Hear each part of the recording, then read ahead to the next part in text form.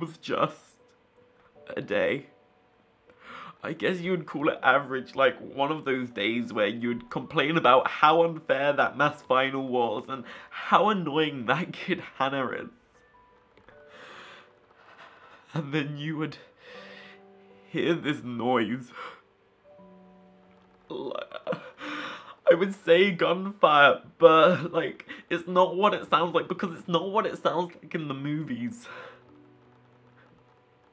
You don't know what's happening, but you do know that it's bad, and you do know right there and then that it's gonna take years to recover from this. And then it races through your body like this terrible disease.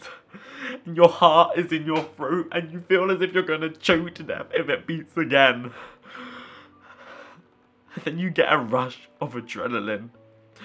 Like those animals on National Geographic who are surrounded.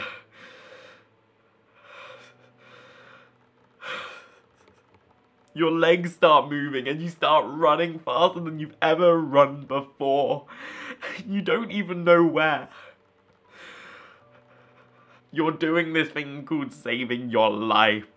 And your brain is completely offline.